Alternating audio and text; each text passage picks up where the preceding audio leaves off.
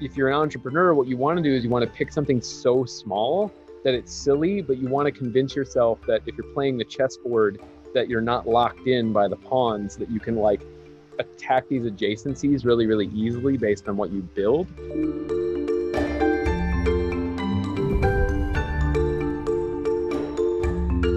Jordan, I'm excited to continue our conversation. In our first chat, we were really looking at the retrospective meeting app that you have built and have been developing over the past 5 years.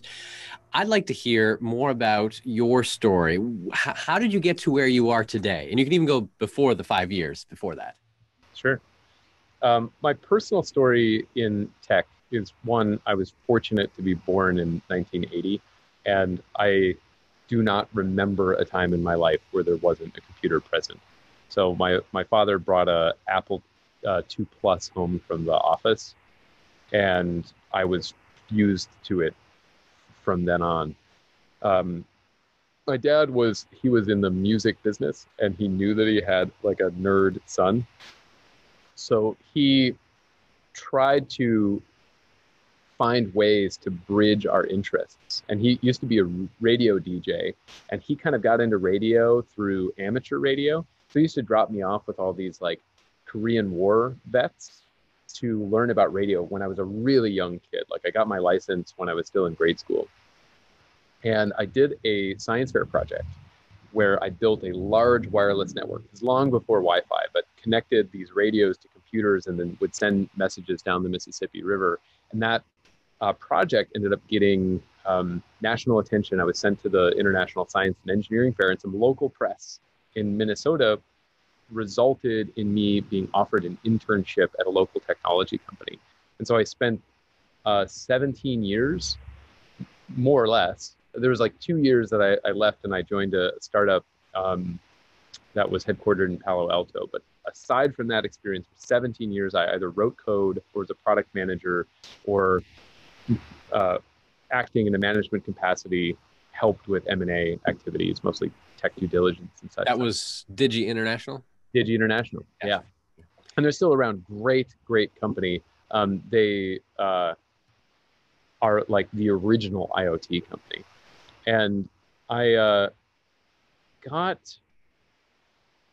felt like I had sort of reached my limit developmentally there. And after nearly 2 decades, I really just wanted to change my life. And I became really fascinated with just how systems of people worked, particularly people that were building things. I got kind of like obsessed with the question, like, why is programming fun? Like, who's building who here? Like, am I writing the code, or is like the code and the like joy that I get out of it really like coaching me along to build something?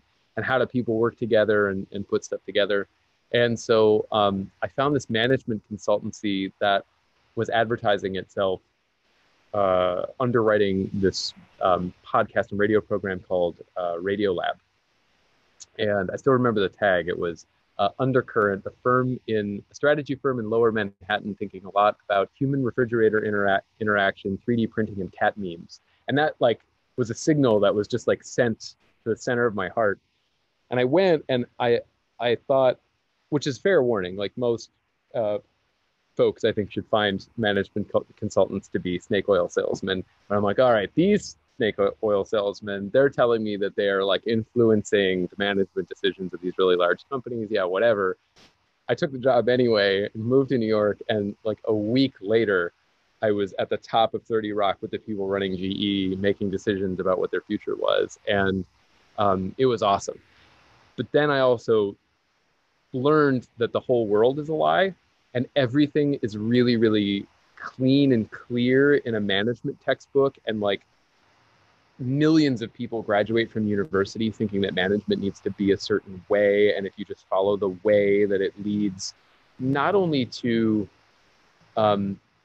building the right things and exciting things, but that the way that you manage people will also create fulfilling and good jobs for people. And what I really learned firsthand is neither of those things are true. Everyone's house is a goddamn mess, and the world is in need of reform.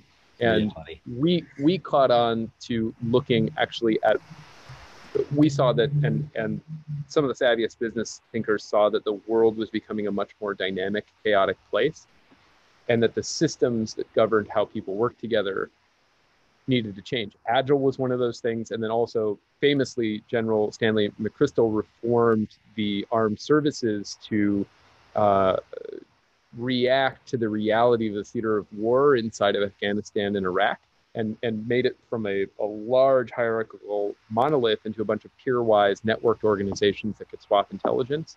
And like where we are in technology and human reinvention, we started adapting some of those ideas and agile ideas to business more generally.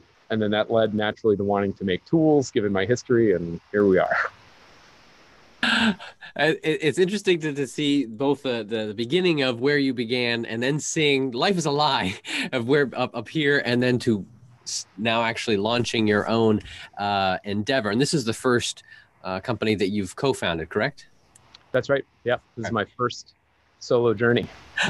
Exciting times ahead. Now, 5 years in, there's already a ton of learnings right there. And in our first episode, I already asked, looking back 5 years, what would you have done differently or have told yourself?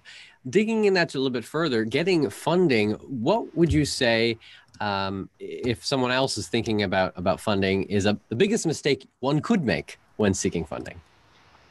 So I wrote, there's a blog post I wrote called Seed Raised by the Numbers. And if you are creating particularly a bottom-up adopted company, this advice would apply. And what I mean by bottom-up is like individual consumers are picking this thing up and they're sharing it inside their organizations. This is sort of a B2B specific conversation. When we got going, you asked about in the first segment, did we still offer coaching and why? One of the reasons for that, aside from just putting some cash in our bank account to give us more months of runway ahead, is because we kept hearing from our prospective investors that they needed to see revenue. And they would give us this very specific feedback. They'd be like, we don't think the remote market is large. We don't really think that meetings are an interesting pain point. Cool. I'd ask, great. I could never hold you to an investment. Obviously, I have no power over your decision making, but what would compel you? What would you need to see where you would be tipped forward out of your chair? And they'd say, well, we really want to see 10,000 in monthly recurring revenue, or we want to see 25,000 in monthly recurring revenue. What I've come to learn is that those are lazy things that people say that are generally not very well considered. And what happened is we started chasing revenue. So we monetized our product very quickly. And we started to try and figure out what our conversion levers were. And that was exactly the wrong thing to do. If we were to start over again, what we instead would have done is solve the business from what I call from left to right. So if you think of it as a funnel where it's like, you got to get your message out there. You got to have people evaluate what your thing is. You got to have them try it. You got to have them attach. You got to have them maybe pay and then refer. I would have just spent all the time right on the front of that, got that part of the machine running really, really well before even thinking about the latter stuff. But we were doing it all at once. And we were, effectively 3 people. Where it came down for us is that we had been through an accelerator who also encouraged us to chase revenue. And we did get a pre-seed round, so we did get some institutional investment. We had Slack participate in the round. We had SV Angel. We had AngelList. Really, really great top-tier investors. But when it came to getting the seed, we just kept hearing all this, you need more revenue, you need more revenue. And we spent that pre-seed funding far faster than we should have. It was like 6 months and it was like poof. And we sat together. We had 2 months of cash left in front of us. And my colleague Matt said, well, screw this revenue thing. Let's just go for growth. Let's just make a hockey stick on the front end. What would we have to do? So we sat down and we're like, well, what market looks softest to us? Where could we adapt our technology in like 6 weeks and just go? And we we found these retrospective meeting apps. We were a fast follow, and we didn't think they were particularly well put together. They didn't seem well designed. They weren't very human. And we're like, let's just do that. And so we did. We like hacked out a retro app in 6 weeks. We announced it on Product Hunt, and man, that thing took off. It started off like 30% month over month growth, and then it accelerated, and we still had no revenue. And aside from creating that hockey stick, then the market shifted around us, which helped.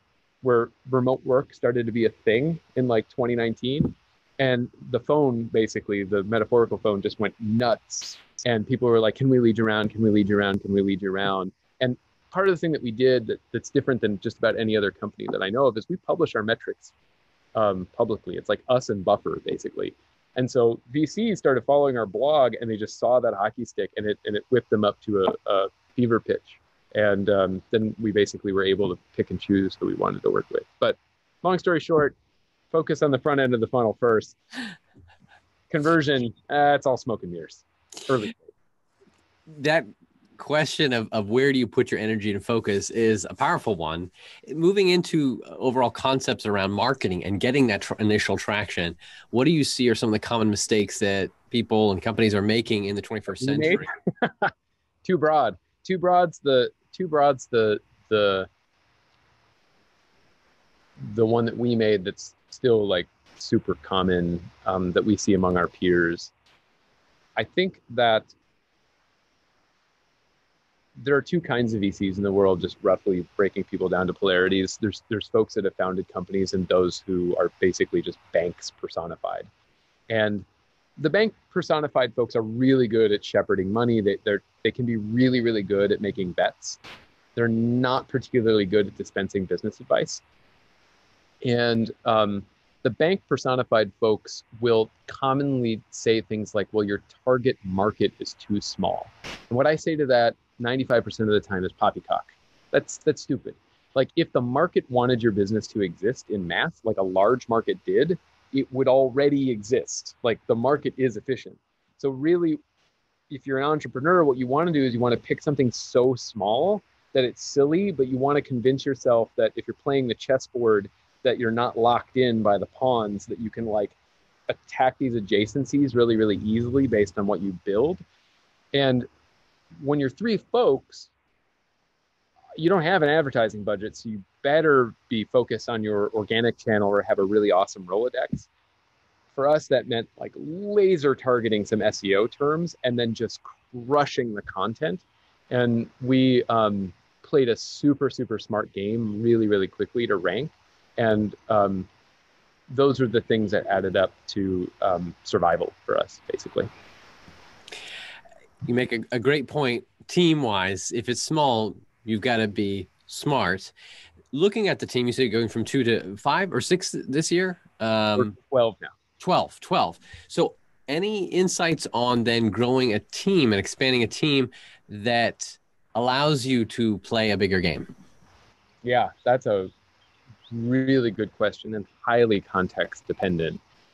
There's a spectrum of businesses. So you've got Uber-like businesses where your product sophistication is actually pretty low. Yeah, there's like tons of crazy tech behind the scenes, but fundamentally it's like push button car arrive, right? Like, it's pretty narrow. They didn't have to invent the iPhone. Like, they didn't have to invent the cellular network. They didn't even have to bring the cars. It's like push button car arrives, right? On the other end of the spectrum, you've got these businesses that are either really high tech or really uncertain in what your user needs. I think for the push button businesses, those are the blitz scale businesses. That's the Reid Hoffman masters of scale, like pack people on and go and dominate a market because it's easy to fast follow. If you're in a more complex domain, hire as slowly as you possibly can and index when you're really small on the smartest generalists that you can. Our personal strategy is making a work environment that is 1,000% less sucky than most startup environments. And what I mean by that is we are highly cadence oriented. Like, we have very few meetings and we maximize focus time. We are very intentional about getting to know each other. We're very values aligned. So we easily get along. And we're very flat, we're very open. And for the most part, unless there's a crisis, we don't work weekends. We work super hard during the week, but it's very dependable what your time is and what our time is. And you can also live wherever you want. Those things tend to add up to us to be a major strategic advantage. We like to say that we attract burnouts, which is true. Like if you look at our LinkedIn records, you've got people that were at Amazon and maybe didn't have the best employee experience at Amazon, or they were at large company X or Y or Z, well known, well logoed, well credentialed, excellent, smart folks. But work environment is a powerful strategic advantage when you're small. The other thing is to be really deliberate about how you hire. A friend of mine and a sage, a guy named Mike Arouse, has this quote that I love, which is, if you haven't decided, you're probably wrong. And that's true about a hiring process. You can't cargo cult that into your business. For us, what we do is we break it down into 4 rituals. So we have a fit for role interview where we assess folks' skills. And we always write it out a priori. The questions are always the same. There's no like riddles or thought problems or anything along those lines. The next is a culture interview. That's also always standard. There's a small panel of folks, and we're looking for evidence of certain values. And then the third process is we do a part-time project that we call a batting practice. What we say to the candidate is, we want you to de-risk us as much as we're de-risking you. Like, it would be terrible if you were going to start with us and all of a sudden you realize, oh my goodness, these are not the people that I want to be working with. Like, we'll give you that opportunity. So we pay an incredibly generous rate for 20 hours of people's time. We make it easy to squeak that in over as long of a time period as people need. And they work on something real with us, some real value. And then in the end, it's just negotiation, and then we bring you on. But thinking about those moments and standardizing what your evaluations are really important. Where have you found great insight, whether it's leadership, business, personal development, when it comes to books, audiobooks, podcasts? Are there any go-tos that you would recommend? Yes, absolutely. This is going to sound biased, and in fact, it's very biased. Aaron Dignan was my former boss and current mentor at Undercurrent. He is currently the leader of a management consultancy called The Ready. And he has a podcast called Brave New Work. And he's written a book by the same name that was very, very, very popular. We still pull a lot from him. He tends to aggregate a lot of interesting folks who are thinking about how people work together, and hugely influential. For myself, I'm a big fan of Yuval Harari and Sapiens and his other thought pieces.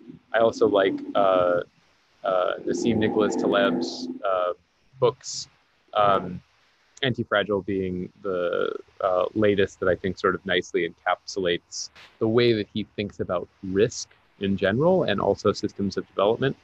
And granted, like, I don't take everything whole cloth from any of these individuals, but I find a lot that I can kind of pull together into tapestry. Those are the big ones for me. And I absolutely love both Ben and James over at the Exponent podcast, and of course Stratechery. I think that by and large, when you zoom way out on what's happening, he has the right, actually both of those individuals, often in their arguments, somewhere between both of their points, James and Ben, tends to be things that are very useful to think about in company building and in trying to address a market, et cetera, et cetera. Last question I have for you, Jordan. What kind of tech innovations do you predict we will see in the near term, next year or so, and long term, 5-10 years from now? Yeah, it's interesting. We're very product led. Like, we use texts that are useful, but I'll address your question head on. But one thing that I want to mention is, do I think that any of the current technologies that are in vogue. So as of this recording, within months, everyone was talking about GPT-3 for like a hot minute. AI and ML more generally, of course. What I see is that, as it should happen, there's a lot of noodle fridging that happens within US tech. So you get a bunch of folks who are either coming out of like the Ivy system, or they're coming out of the tech world. Something meme-wise raises like GPT-3, and then you see a million sort of like GPT for X startups, blockchain for X startups, and they just noodle fridge, and we sort of see what sticks. I think that that's actually a terrible way to build a company, to be tech forward rather than problem forward and kind of fit the tech behind the problem. That said, there are some things that are moving in tech that I find to be both fascinating and dangerous. And any great technology has great upside and great downside. It's just a longer lever, right? I think a lot of what's going on in deep learning right now, we've hit the crazy point on the curve of acceleration in deep learning, where I think, I don't like predicting the future very often, but I think this is a fairly secure one.